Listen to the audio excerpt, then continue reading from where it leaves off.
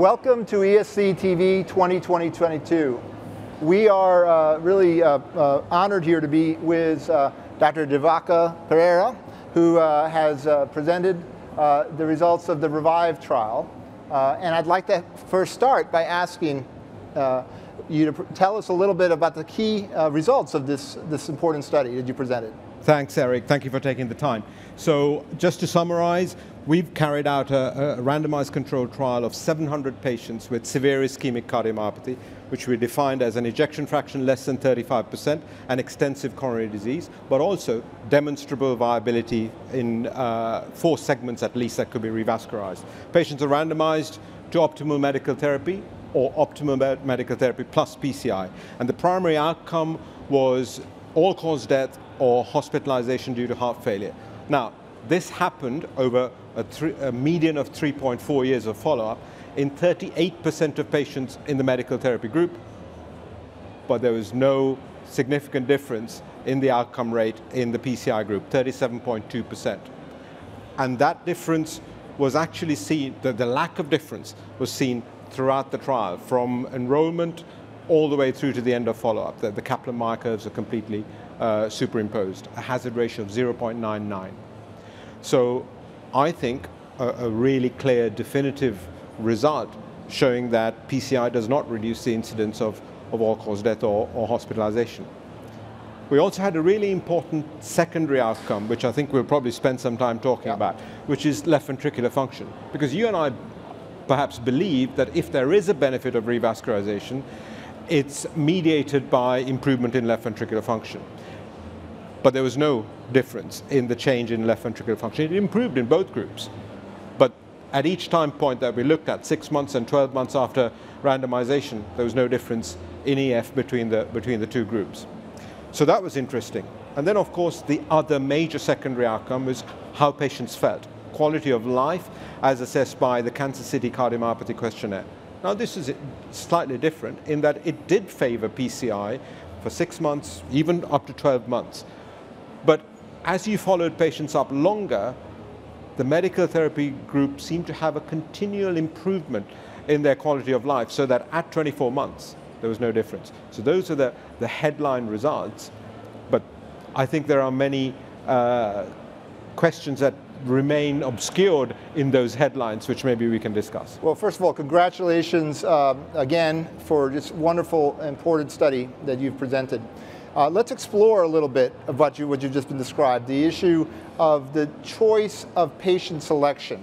On one hand, it was very important to highlight that the patients had extensive coronary disease, including many patients with left main disease, but all patients had to have demonstrable viability as per the site assessment, which was done in over 70% of patients by CMR.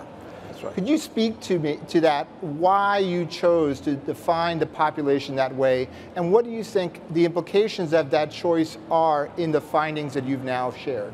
Sure. So really, we set out to enrich the population for those in whom we thought we could show a benefit. And that thinking goes right back to the original description of hibernation. You know, people believed that there had been adaptation to repetitive ischemia when there was an improvement after bypass surgery. And so it's really ingrained in our psyche that the mechanism of benefit is improvement in LV function. Or conversely, that if we are going to show the benefit in anyone, it is those patients who are likely to improve LV function. So hence that inclusion criterion, 25% or so of the entire myocardium needed to be dysfunctional at rest, but have the potential for recovery, and those particular segments ought to be feasible to revascularize by PCI. So that's what why we included that. I suppose we can't comment on what the results might have been if we also allowed patients who had more extensive scar, and what the benefits of revascularizing partially or transmurally scarred myocardium might be. But I think as our knowledge base existed at the time REVIVE started, this was perhaps the best way to almost stack the decks in favor of revascularization. If it was going to work, you'd show it in this population. Yeah, stacks the deck in favor of PCI as a method of revascularization. Right. Yeah. So let's follow up with maybe tell us a bit about the results that to me were quite surprising around the lack of reduction in MI among patients who were randomized to PCI versus medical therapy alone. Were you surprised, and can you tell us a little bit about how that, the event rate as well as the types of MIs that you evaluated? Yeah, so the secondary outcome we're talking about is all types of myocardial infarction during follow-up were no different between the two arms, but actually they were made up of very different types of myocardial infarction that occurred at a different point from randomization. In the PCI arm, the majority of those were peri-procedural myocardial infarctions, whereas in the medical therapy arm, they were almost all spontaneous myocardial infarctions. And from just that statement, you'll know that there had to be a difference in spontaneous myocardial infarction over the course of the trial in favor of the PCI arm. If you were to magnify out our curves extensively, you might liken them to the curves seen in the ischemia trial, where there was a crossover. There's an excess of peri-procedural infarction, but a gain in reduction in spontaneous myocardial infarction. But I haven't emphasized that too much in our presentation or the publication because the numbers were really low. These are secondary outcomes, and when the primary outcome is negative, we have to be cautious about doing more than hypothesizing over secondary outcomes. Sure. So one question that many of our audience probably has, and may be unfair to ask either of us to discuss, but I think it's going to be out there, which is the comparison between the different modes of revascularization for which we now have some data versus medical therapy in these low EF patients. And can you speak to what what we've learned from these studies now related to the mechanisms of at play between a percutaneous approach to revascularization versus a surgical approach, and do you think that that might explain some of the distinctions that we've seen? Yeah, I mean, I think neither you nor I are going to be able to get away from this comparison between Revived and Stitch in the coming weeks. Everyone's going to be asking that. I think it's a difficult, there are two difficult trials to compare because to an extent we are comparing apples and oranges. The surgical patients who went into Stitch, and you know this better than I do, were those who were deemed to have or predicted to have a good outcome from surgery. And one of the big differences was that it was a younger patient population. And we recruited patients who had a mean age of about 70, whereas it was around 60 in Stitch. Right, yeah. So that already is showing a fundamental difference. And comparing those populations is difficult because of that difference. But also, and we know this from all the other comparisons of PCI and CABG that have been done in the preserved LV function population, that they do different things. We treat a lesion that is deemed to be hemodynamically significant with PCI, whereas you bypass an entire segment of disease which includes that lesion, and therefore theoretically may protect patients from myocardial infarction that might occur at any point in that artery, at that tight hemodynamically significant lesion or elsewhere. So that might be one of the differences. But there is also a really important difference that's very pertinent to this particular population. And this is where the viability question comes back in. With PCI, it is possible to target the specific region that was found to be viable.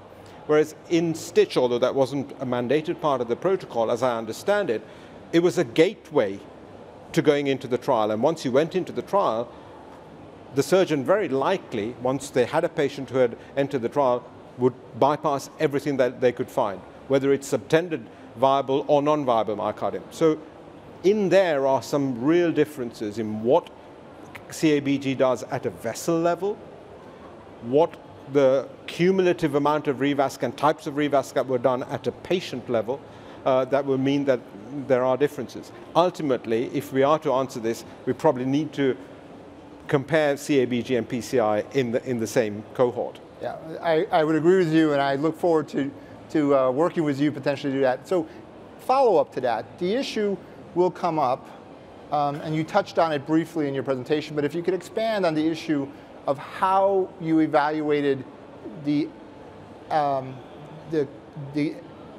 percutaneous revascularization that you performed or your investigators performed in terms of completeness of revascularization versus incomplete. We didn't see that data in the presentation, but maybe you are in the midst of those analyses or maybe presenting it already in the manuscript, which we haven't seen. At least I haven't. So what I can share with you at the moment is center-reported completeness of revascularization, so as they believed that they had achieved.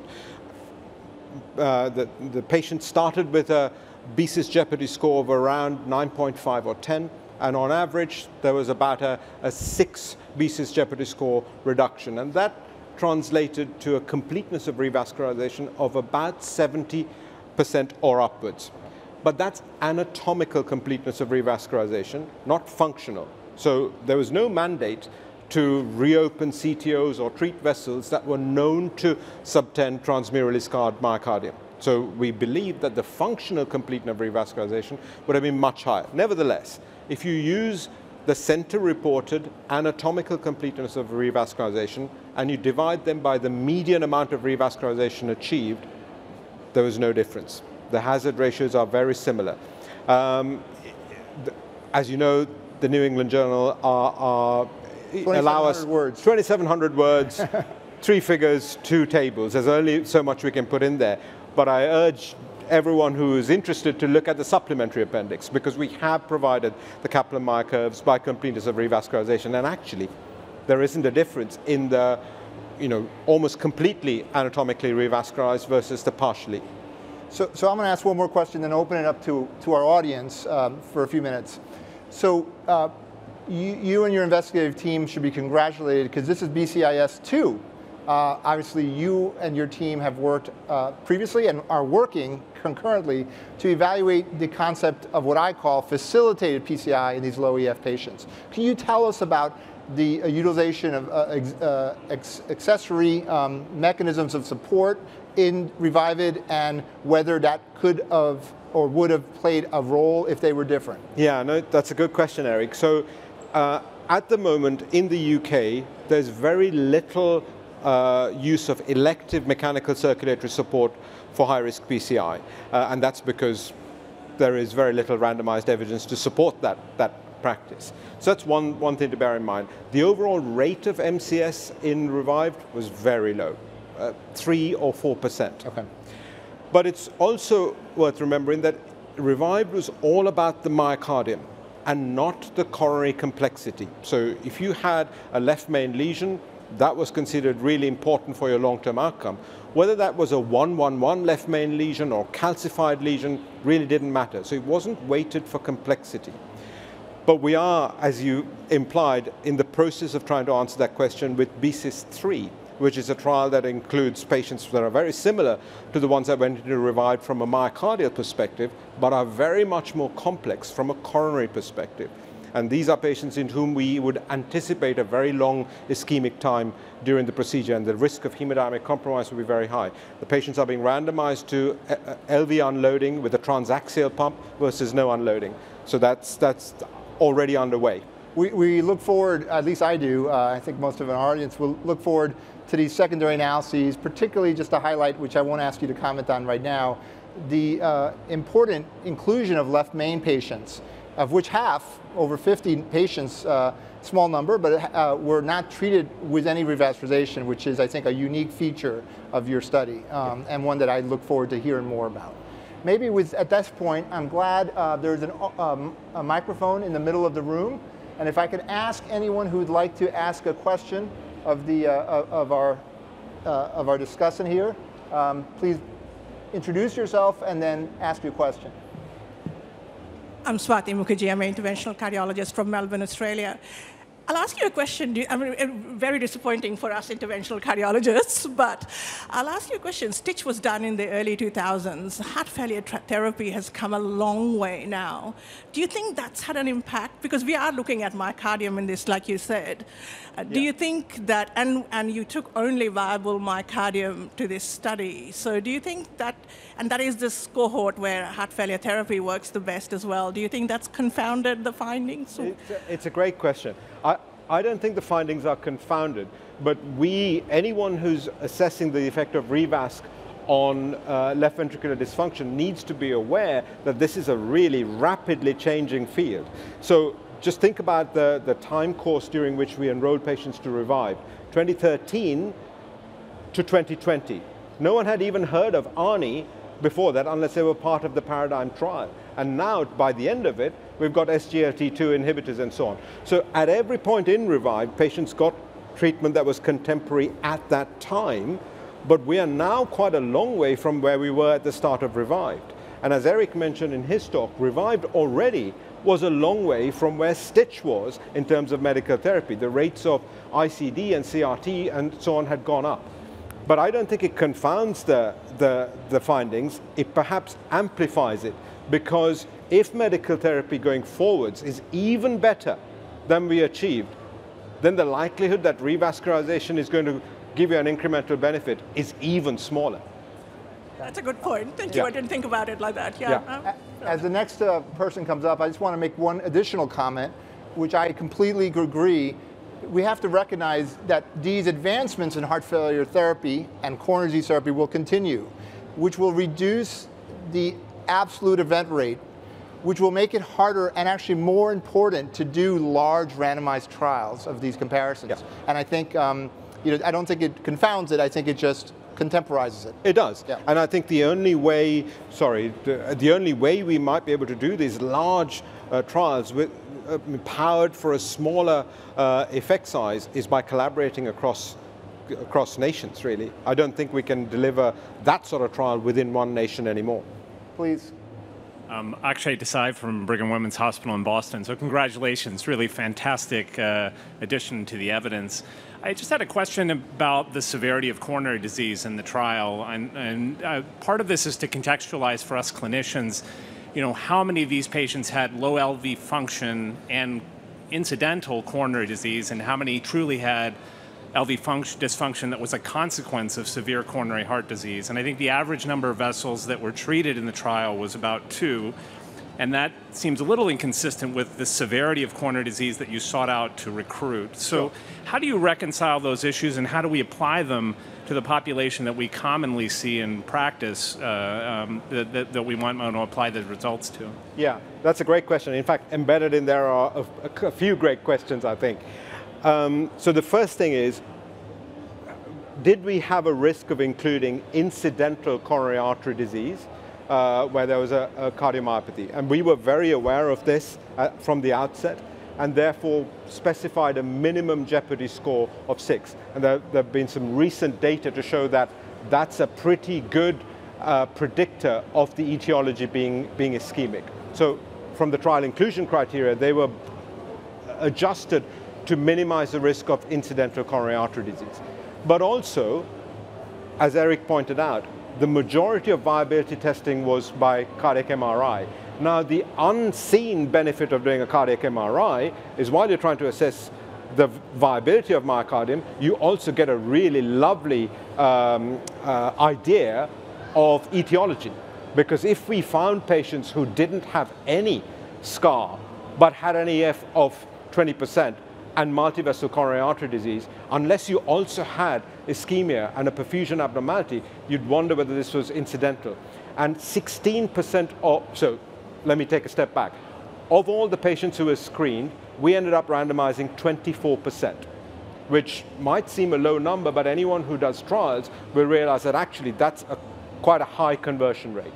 Of the 76% who didn't go in, when you look at the reasons for not going in, 16%, 1/6, were because after doing all of the revived investigations, the operators felt that this was not an ischemic cardiomyopathy.